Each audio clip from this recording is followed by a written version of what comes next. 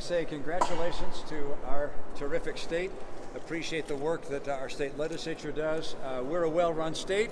The nation knows that. We balance our budget. We have low levels of unemployment. We have great schools, a great education system. It's a terrific state to live in, and we're fortunate to have leaders like we have here. I'll also say a word about the president.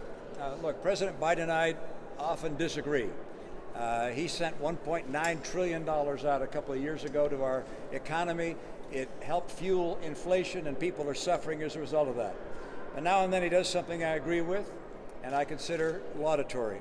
His trip to Kyiv to be with President Zelensky and to stand firm for the principle of liberty is something which I salute. It was courageous and the right thing to do, and I appreciate him doing that and recognizing that the people of the United States of America stand on the side of liberty. With that, happy to take any questions you might have. Senator, have you decided whether to run for re-election? If not, when do you plan to decide? For me, the question is always, what can I get done? And I have a list of things that I'm working on. I'm going to get an assessment of how effective I will be going forward in getting those things done. I'll make that assessment over the coming months. And sometime, I don't know, spring or summer, I'll make that decision and announce it. Are you confident you could win again if you ran? And would you do any convention, or would you just go straight to the signature gathering to get on the primary? Well, I don't know what the process would be and the tactics would be, but I'm confident that I would win if I decide to run. I'll have the resources. I have an extraordinary team, and I believe the people of Utah would be with me. Senator, you passed a bill last year about the Great Salt Lake, studying it. After that study and a B1 by BYU saying that the lake has 5 years, what actions do you think could be done at the federal level? Well, the federal government will back the state in the decisions the state reaches. And if there's extraordinary funding that's needed, I want to make sure that the Army Corps of Engineers is part of the studying group so that they're going to have the credibility that'll get Washington on board. But ultimately, I think what's going to have to happen relates to conservation. Conservation by industry, by homeowners, by government, as well as in agriculture. And so we're going to get the specifics that come from these studies and then carry them out, because it is unacceptable to have the Great Salt Lake go away. Senator, what do you think about Representative Marjorie Taylor Greene's call on social media for a national divorce, dividing the country up between Republican and Democratic states? You know, I think Abraham Lincoln dealt with that kind of insanity. We're not going to divide the country. It's united we stand, divided we fall.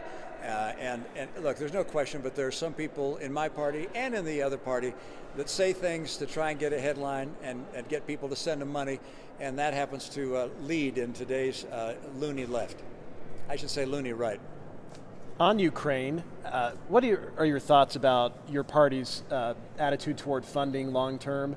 The president's there, I know your thoughts on it, but what do you think about Republicans overall and their commitment to Ukraine in this respect, both financially or providing artillery and such? Yeah, I know that the Republicans are somewhat divided on this. I think the majority opinion is that we continue to support Ukraine with arms and financial support to help them in their battle against Russian aggression.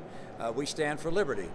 I think a lot of people don't recognize that we agreed to defend Ukraine when Ukraine agreed to give up their nuclear weapons some years ago. We signed an agreement that we would help support Ukraine defend its sovereignty. That's important to remember.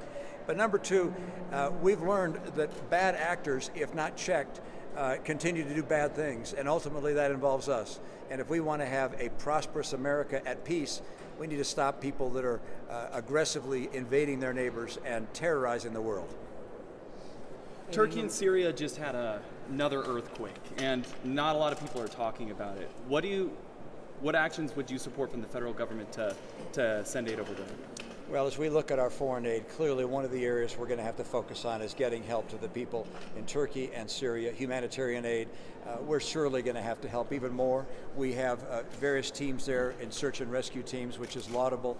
We have a very substantial presence. As you may know, Jeff Flake, a former member of the Senate, a good friend of mine, is there as the ambassador from the United States. He's helping guide the kind of response that we can give, but right now it's largely search and rescue. Going forward, we're probably going to see additional help that's going to be needed for the people of Turkey. Last question. Any support or comment regarding the nomination 2024? Well, I think it's likely that President Biden is going to run, and I don't think there's much question that if he runs, he'll be re-nominated by his party. I think President Trump has already announced. I think he's by far the most likely nominee in the Republican Party, but there'll be others that come in. And if the race narrows down to 2 people, then it could become a real race. But whether it ever narrows down or not, I just don't know. You got a question? Oh, I was wondering if you support the DREAM Act. Pardon? Do you support the DREAM Act? I haven't seen the act in its current configuration.